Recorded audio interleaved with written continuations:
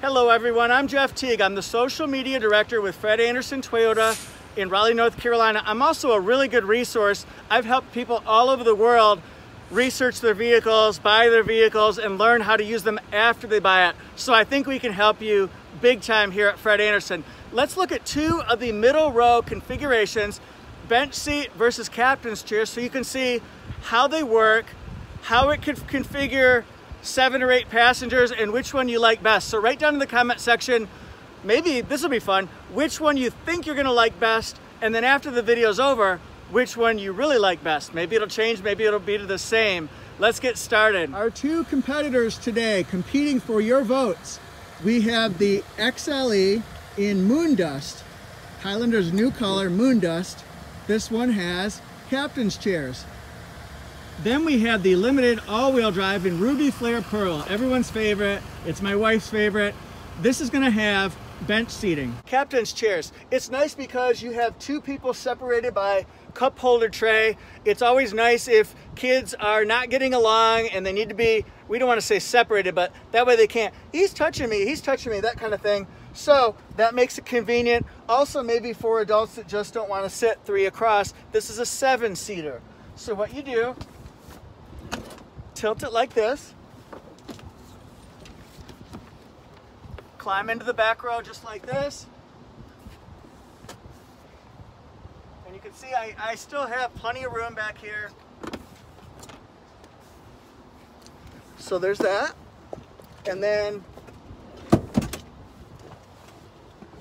this Highlander right here, it slides back this middle row 1.2 inches more than it used to free up extra room for third row passengers. And to slide it, there's a lever up front, just like that. And then we can recline. Plenty of room over here as well.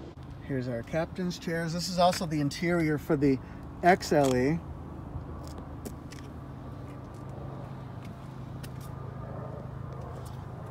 This right here folds the seat down like a tabletop.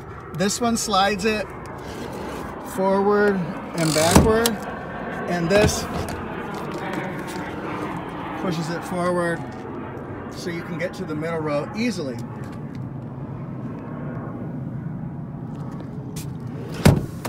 And then what separates the two captain's chairs, a tray table where you could put your phone or other things, and then cup holders. It also has temperature controls, digital, and 2 USB ports. Every Highlander has 5 USB ports. And then the rear air vents are up here above second row passengers, and then to the side coming down for third row passengers. This is our captain's chairs. Are you a family that needs captain's chairs? Or maybe you need this. This is the interior of a Limited with the upgraded 12.3-inch multimedia touchscreen. This is in beige interior. It has bench seats. So the dynamic completely changes. This is an 8-seater potentially. Has the same controls, the slider, the tabletop fold, and then move it forward and backward. It also has the digital temperature controls, but it has AC power in the back too. How about that? I'm gonna get in here and try to show the headroom and definitely the legroom. If you notice, this seat is more forward, but there is so much legroom. So if you have somebody who's, I don't know, 5'7", 5'8", something like that, sitting in front, the back seat passengers are sitting in style because they have so much legroom. The headroom is good, I think.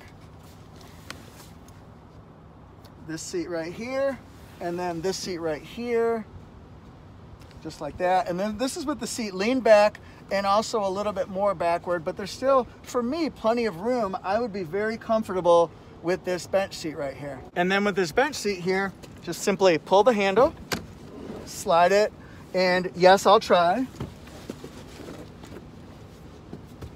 Got back no problem.